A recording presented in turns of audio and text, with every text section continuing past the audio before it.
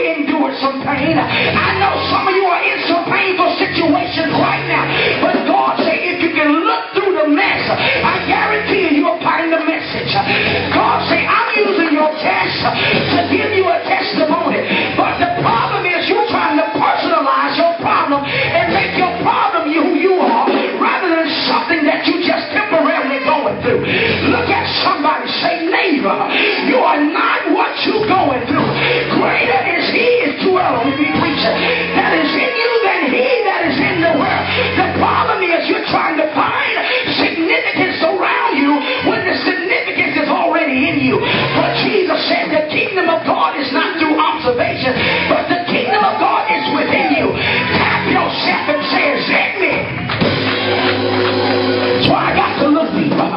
Look at somebody, say, you got to learn to look deeper. I know you hurt. I know you're disappointed. I know he cheated. I know he lied. I know this is the third relationship in a year. But you got to learn to look deeper than that. I know you've been laid off. You're unemployed. They're about to repossess your car. You got a bill collector's call in your house. But God said you got to look deeper than what you're going through, because you are not your surroundings. That's why Paul said we fix our eyes not on the things which are seen. Look at somebody, say, you got to look further than your surroundings. But we fix our eyes on the things which are not seen. For the things which are seen are temporary, but the things which are not seen. Look at somebody, say, you got to see what you can't see. You got to look deeper. Look deeper than your hurt and your pain and your struggle, and see that there's a queen on the inside of you. There's a king on the inside of you. There's greatness that's on the inside of you. There's power that's on the inside of you. I feel like preaching to myself. There's potential that's going on. That's bigger than your problems. So we look at the mirror, but we don't look in ourselves. We look at the mirror, we look at ourselves, but generally because what we've been through, when we look in the mirror, that's all we see. And so sometimes it's hard to make eye contact. We'll pass by the mirror, we'll glance at it, we'll put on our makeup, but we still don't notice who we are. We're just using the mirror as a temporary tool to put on makeup, to get dressed. But when was the last time you looked at yourself and remembered not only who you were, but the person that you wanted to be? You remember the dreams that you used to have before you went through a tragedy, before you went through a bankruptcy, but now you don't believe that you're able to do it because you've been trying to find your significance in your struggle. But I want you to know, I don't care how long you've been in it, that God can bring you out of it.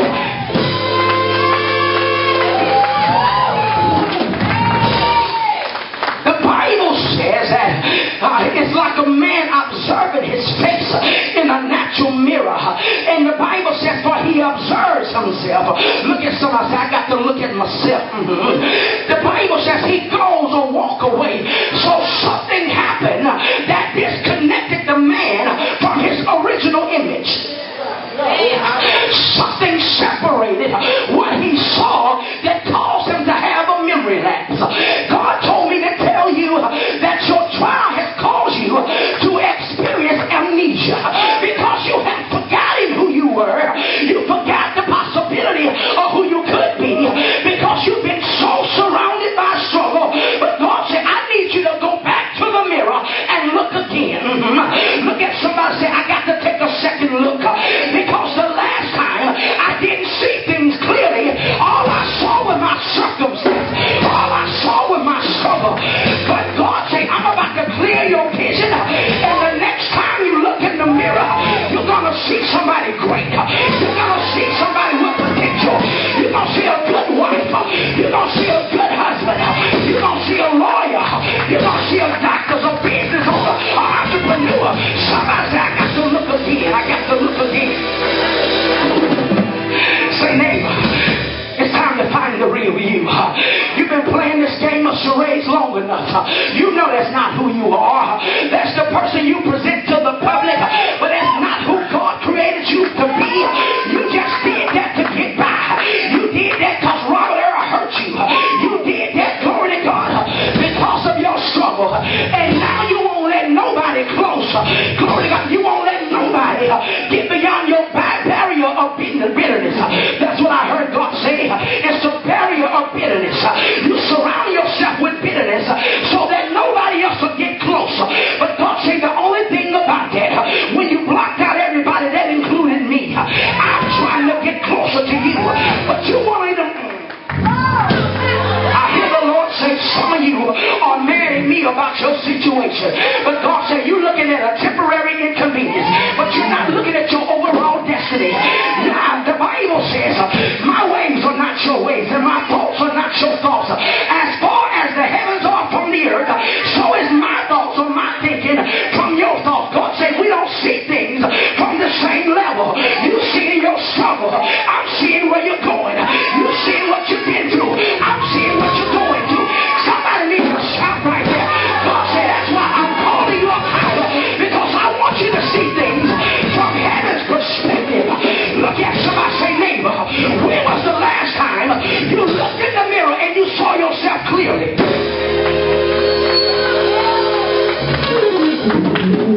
Bible says he observes himself. James 1:20, James 1st chapter verse 24. He observes himself. He goes away. There's a gap. Glory to God. There's a separation between the vision, the image that God originally showed him when he walked away. Look at somebody, say the problem is you got to learn to close the gap between you and God. The Bible says draw nigh unto God. Look at somebody, say get closer to God and you'll find yourself. The Bible says draw nigh unto God and he will draw nigh unto you. I got news for you. The Bible says, preach for in the book of Genesis that God made man in his image. So God said, I want you to get closer so you can see yourself. You out, God. You've been trying to identify through your struggle, through your trouble, through your lack, through your insufficiency. But God said, come close enough to me and you're going to see the real you. God said, the only way you're going to find you is when you find me. That's why the devil don't want you to get close. That's why the devil trying to keep you distant, because he understands when you walk away from the mirror, from the original image, then you forget who you are. Look at somebody, say neighbor, ain't nothing wrong with you that you done forgot who you are.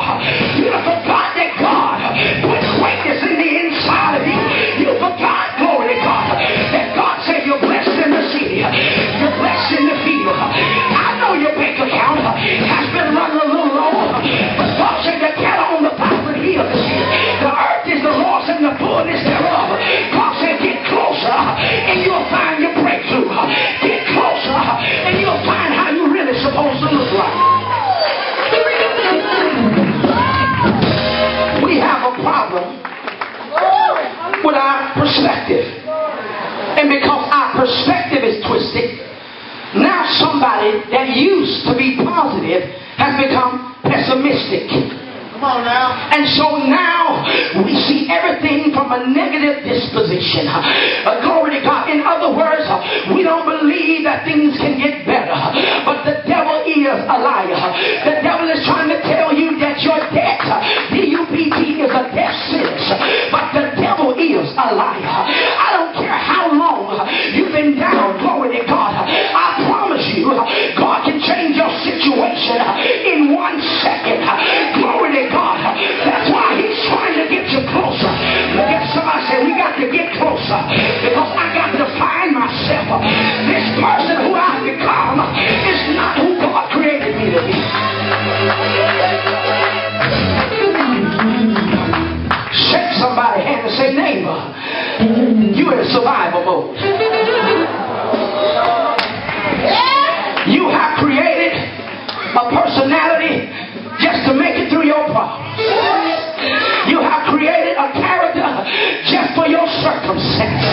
But God said you got to come back to the mirror. You got to look at yourself all over again and recognize who I created you to be. The Bible says when he walked away, he immediately forget. Somebody say forget. The word forget means fail to remember. Look at somebody, say you have forgotten who you were. It means unable to recall. It means to leave behind unintentionally.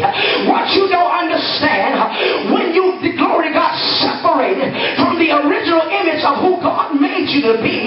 You became somebody that you were never meant to be. So what we have is a lot of people walking around in shells. They are not walking around in their authentic selves. They are nothing but fabrications of their situation. Preach. They are